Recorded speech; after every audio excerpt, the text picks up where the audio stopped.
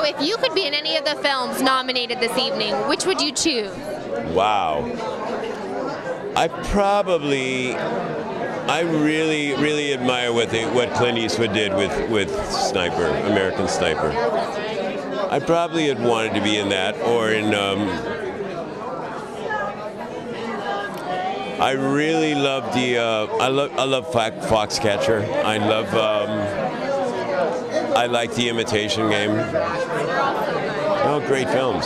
And you've had such a great career. Are there any roles that you haven't tried yet that you'd like to give a try?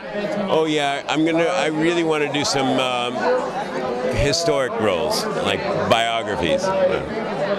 You'll see. I'm coming. I have an idea to do something about the conquest of America. I mean the colonialization of America by the Spanish conquistadors.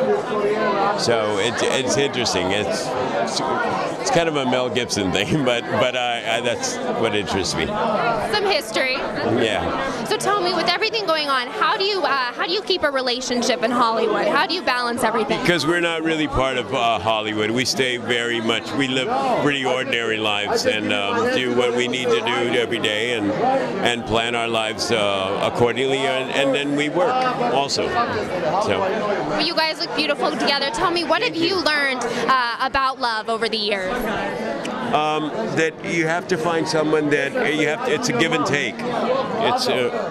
You have to understand and respect each other as human beings, and remember that we're fallible and that we make mistakes, but we learn from mistakes. You guys look great. Have a great time tonight. Thanks so much. Thank you.